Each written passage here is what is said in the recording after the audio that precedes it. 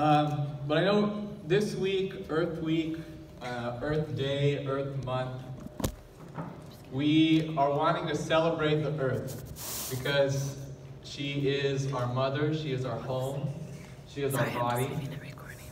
And, you know, for me, also I just want to say too, when I was a college student, I would come to events like this, and I have like really good memories of coming to events like this and hearing people from the community speak and being really inspired. So I hope, you know, starting this talk that I hope that I can do the same for the students who are here today and anyone else.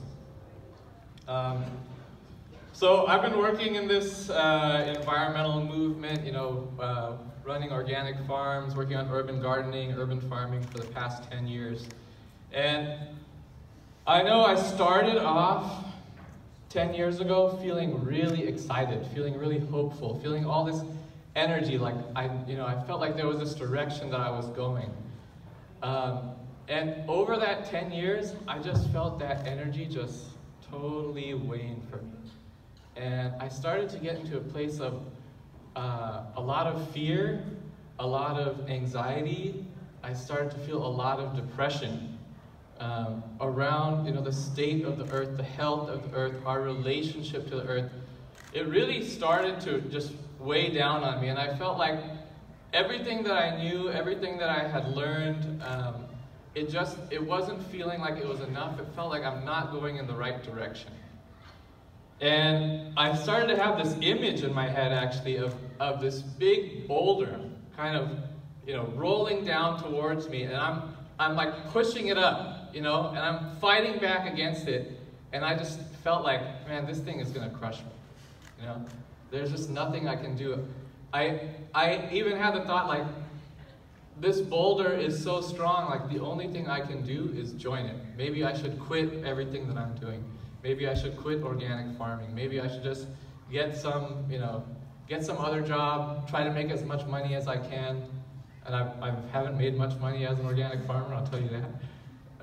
Maybe I should just quit all of this and just do what, you know, whatever else like that I can to get by, try to find whatever happiness that I can doing that. But I really couldn't see a way forward. But after going through, and I'm still kind of going through, after going through a very dark period in my life, I'm starting to come out, and I'm starting to see a way forward, and I'm starting to feel that hope again, and that is really what I want to share with you today. Okay? And I also want to say, these ideas, they're still new to me, like I'm still understanding them myself. Depending on where you are, what I say today may not make any sense to you. You may not get it at all. I'm totally okay with that. I think if you don't get it today, you're gonna get it. It will make sense to you. Hopefully what I'm saying is gonna guide you at some point. Okay? So I wanna start, I'm gonna just make a few statements, and what I want you to do is just raise your hand if you agree with this statement. All right, if that statement resonates with you, just raise your hand, and also please look around the room. Okay, this is a group activity. I want you to look around the room and see who agrees with you. Can we do that? Okay. All right, so there's like 6 of them. Okay, first one. Humans are causing climate change. Okay, please look around. Please look around. All right. Next one. Climate change is unnatural. Ooh, okay, no, that's unexpected for me. All right. Okay. We must reduce our footprints to save the earth. Okay, look around, everyone. Please keep your hands raised for a second. Everyone look around. Okay. People are destroying nature. Okay. we must reduce our footprints to save the earth. Okay, you're all looking around. I want you to look. I want you to see how many people are in agreement with you. Okay? Death is the opposite of life. Oh? A little confused? I see a little bit like... I wasn't sure to include this one or not, but against my wife's advice, I did. I leave the city to get out into nature. Okay, we're looking around. Okay. All right, I think that's the last one. Oh, whoops. Okay. Okay, so we had a lot of agreement with these statements. If anyone disagreed with a particular statement, does anyone disagree with a statement that they feel like they want to share why you disagree with that statement? Anyone? Okay, I see one over here. Death is part of life. Very good. All right, thank you. What would be the opposite of death?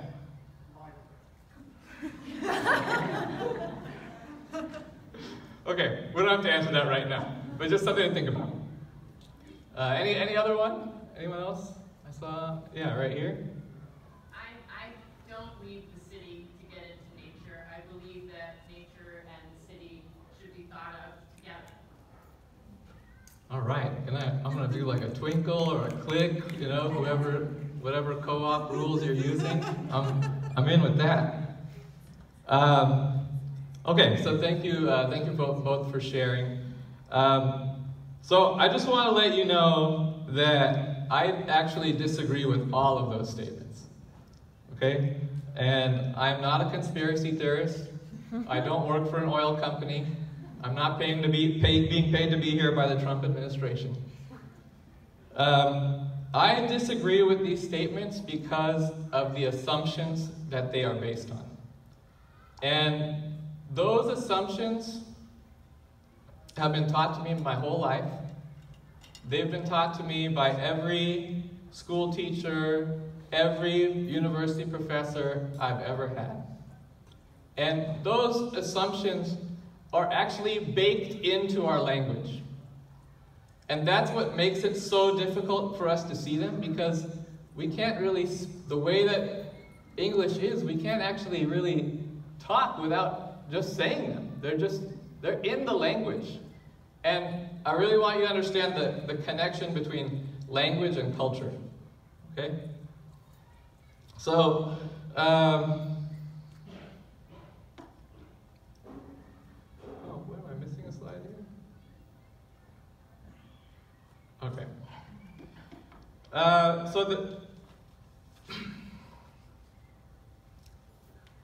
didn't actually want to show you that, but okay. Okay, all right, we're already here.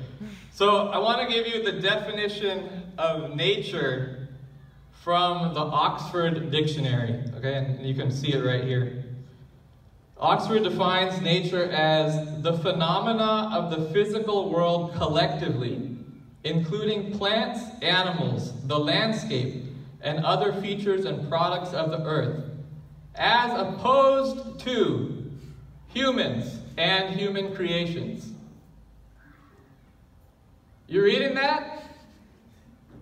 Because when I read this, I thought, whoever wrote this must have been high off of their mind. You know? Humans are not included in the word nature. But last time I checked, I am a product of the earth. Everything I ever ate, everything I ever did, everything that I see, every person I've ever interacted with, every tree I've ever seen, every plant I've ever grown, that's all here on this earth, is it not?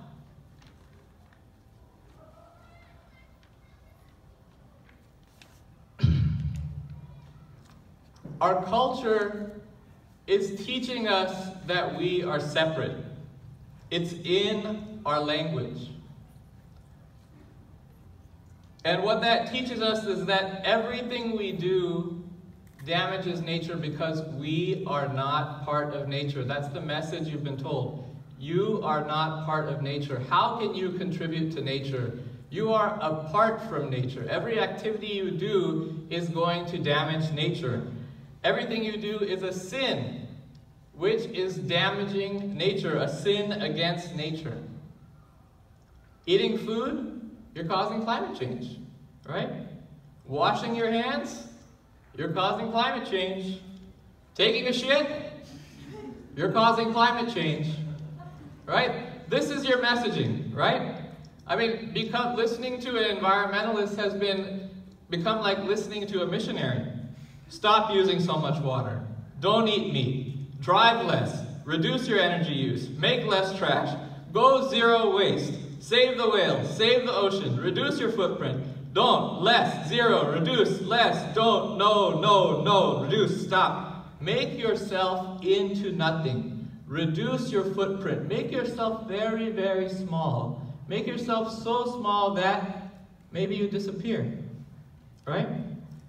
Make yourself have no impact, right? I remember watching a documentary many years ago called No Impact Man. Very popular environmental documentary, No Impact Man. The zero waste movement. Make yourself zero.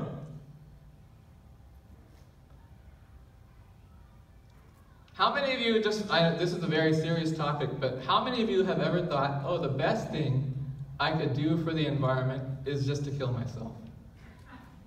How many of you, I've thought that. How many of you have thought that? Raise your hand. How many of you have thought the best thing I can do for the environment is to not have kids? Right?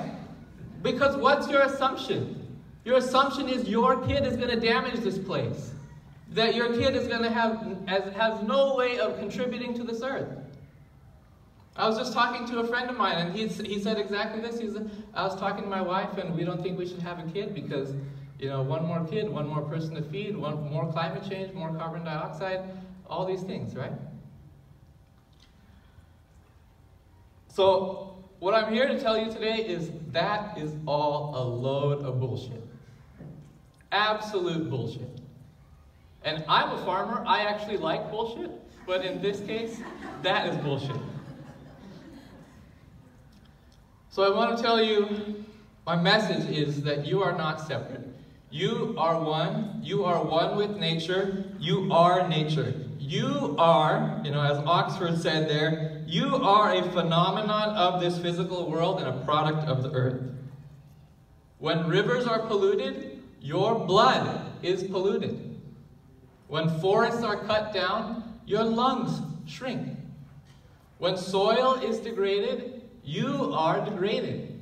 You are one with this earth.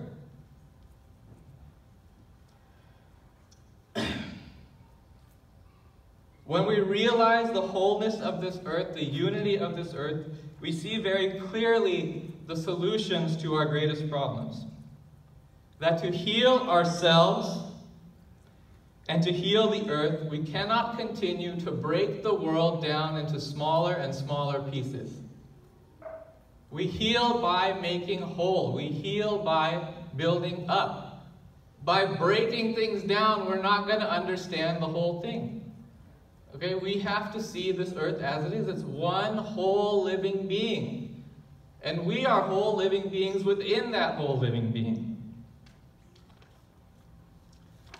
So we cannot sit around, we can't stand on the outside, remove ourselves and say, oh, if we step back, then the earth will heal. No, because you are the earth. You have to heal, the earth has to heal. So what I'm asking you to do today is not to, this is a quote actually I've been using, sorry, I meant to put this up earlier. Albert Einstein said, a problem cannot be solved with the mindset that created it. And I like to just update this quote a little bit and say, a problem cannot be solved with the culture that created it. So what I'm asking you to do today is not to reduce your footprint, but increase it. Increase your footprint. Let the world know you are here. Break through the concrete covering your soil soul and plant a garden. Feel the soil grow softer and richer under your feet as you compost the ideas and systems that do not serve you. Find every friend you know that has ever been told that she is worthless, unwanted, unneeded, wasted, and show them how piles of shit make the most beautiful gardens with the richest soil and the sweetest fruit.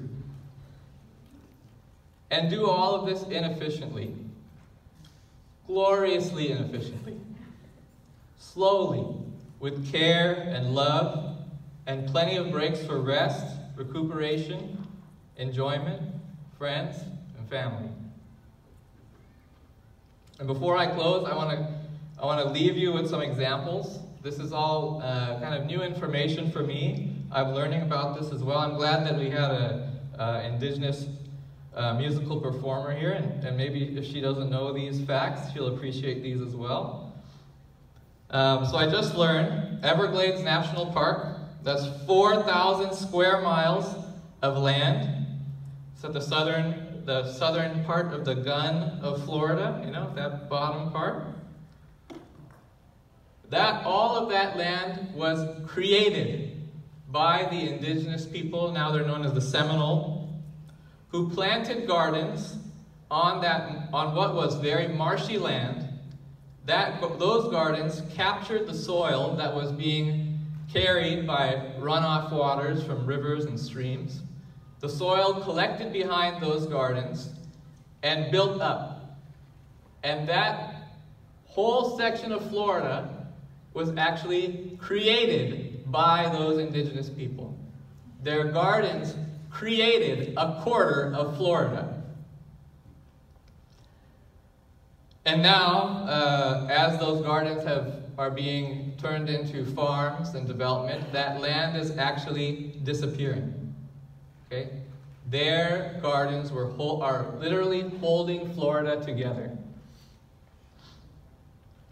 The Amazon rainforest, the largest and most diverse forest on Earth, also known as the lungs of the Earth, has an unusually high concentration of trees bearing large and sweet nuts and fruits. There's a tree called the Brazil nut. There's a tree called the ice cream bean, or Inga. I actually grow those.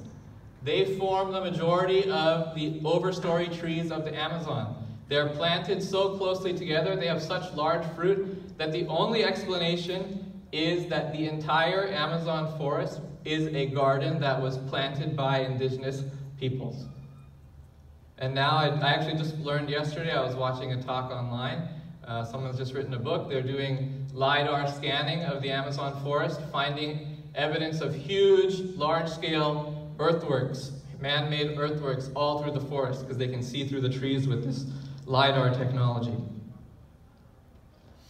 And last example, how many of you went to see the wildflower bloom this year? Lake Elsinore, Antelope Valley?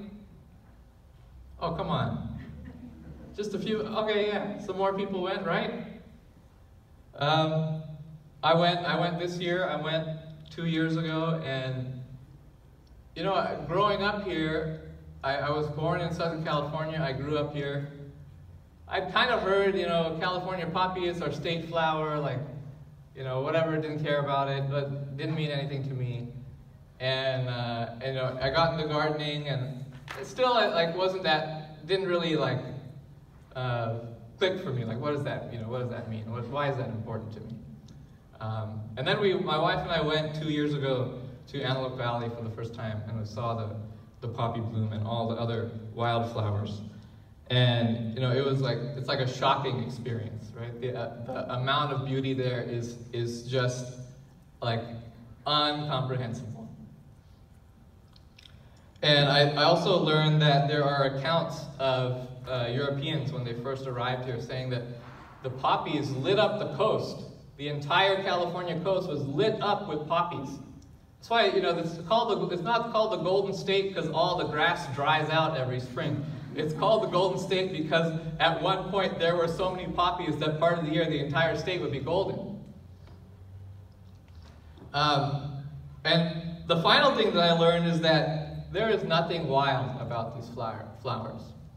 When we say wildflowers, we are erasing history. We are erasing the history of the indigenous people who spread, cultivated, and planted these flowers in amazing gardens all across our state. We are erasing their history, we are erasing their accomplishment, we are erasing their genius. You know? Wildflower. Oh, it just came up with wildflower. It's not a wildflower. This is a legacy of human activity, of gardening, you know, of masterful gardening. Like, we can't even comprehend that we are still benefiting from these gardens, still finding them amazing, a century after they've actually been even cared for. It's crazy.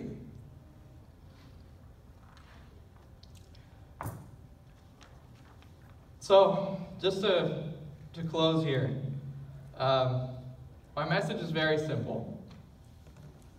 We need to change our culture.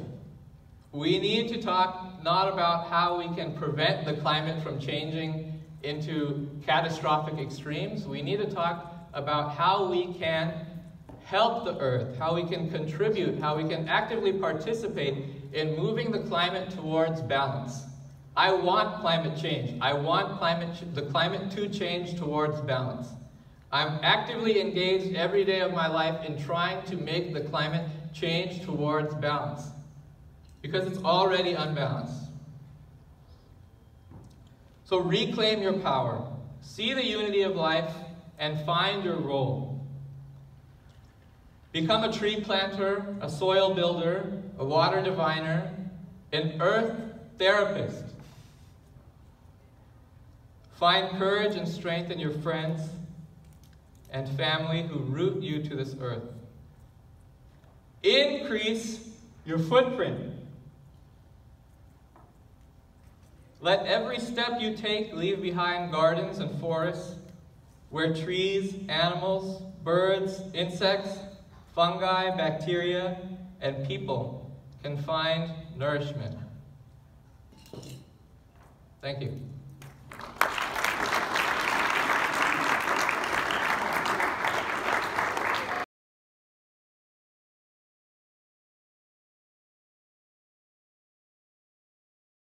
All right. Thank you so much for speaking. I just learned so much in the past 15 minutes, and I feel extremely inspired. I hope you all do as well. So we do have some time for questions from the audience. So if anyone has a question, just raise your hand and I'll come around to you. Yes.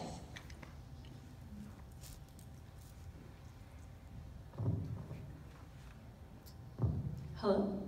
Hi. My name is Paulina. I was just wondering if you always looked at like the ecosystem of Earth, like the planet, and through a cultural perspective, because the more that I get in tune with like my history and my culture, I realize that we've always taken care of the Earth. Like, we've always had that relationship and that knowledge that we are connected, that we're not separate. Yeah. And have you always looked at it that way?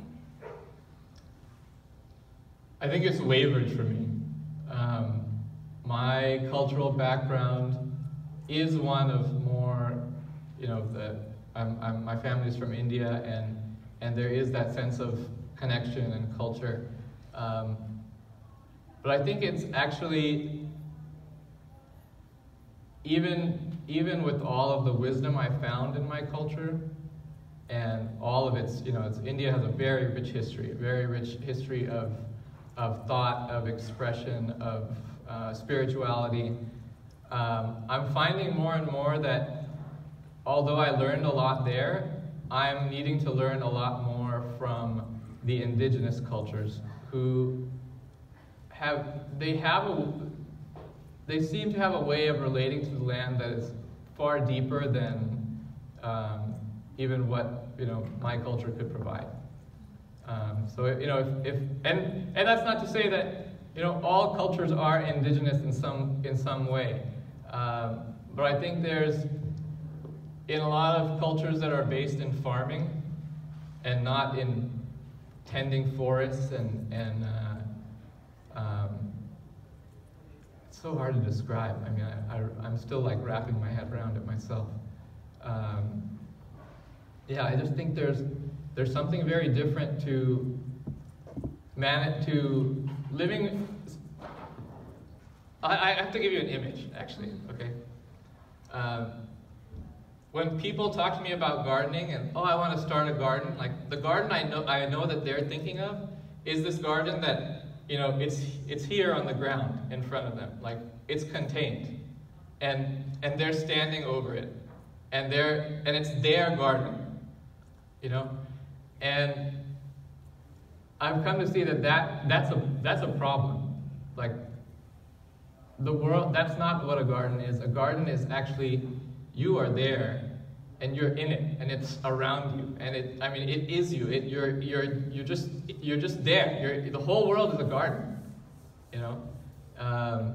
And we need to see it in that way, that we are powerful, but we're not controlling.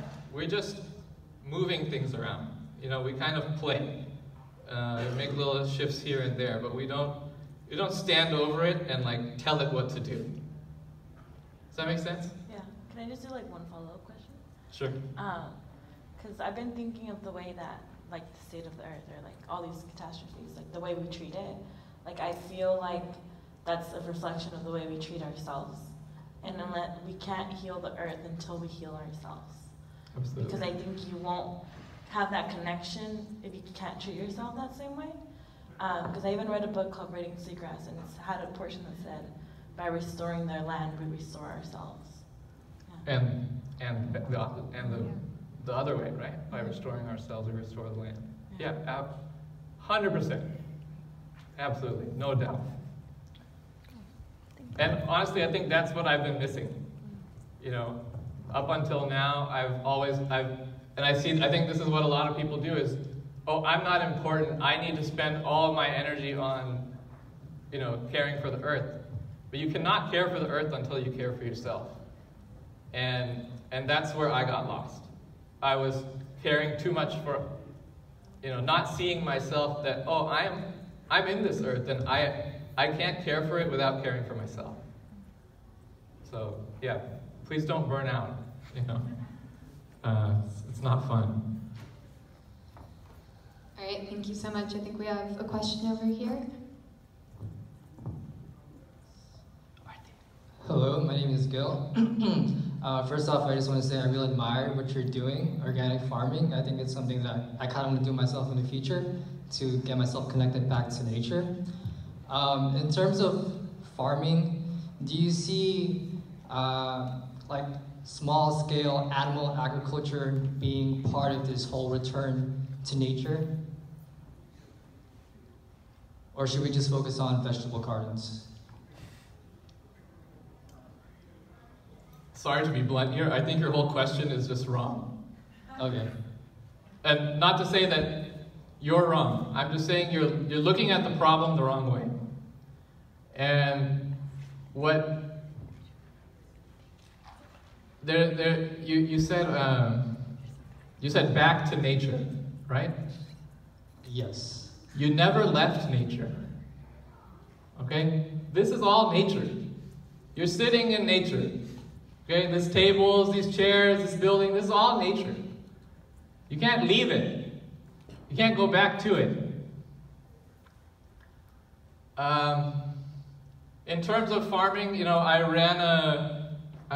one of my interns here from my farm, Mona. It's one of my favorite, don't tell anyone else. You're one of my favorite interns. And so I ran this vegetable farm. I still have it, still figuring out what to do with it now. And you know, for me, at the end of 3 years running this farm, I felt really empty. Because when you're running a vegetable farm, right, like you're kind of like spending all this energy to go nowhere. You know, if you walk away from that farm at the end of 5 years, all you have, maybe you have some better soil, but like you haven't really, there's so much more that you could have done. Like there's so much more richness that your energy could have created. And so now, I'm really just like, I'm all about gardening now. You know, like, I went back, I started gardening, and then I thought, oh, I need to farm, I need to like grow produce and sell it, you know? And I really think that's not the way anymore. Like, I think it's all about, there's something different about gardening than farming, and farming is still like about control. And gardening is really about not giving up control, but just like, it's like a dance, you know? And you're just moving, you're moving things around, you're moving around like you're in it, you know, you're flowing, you're in the river.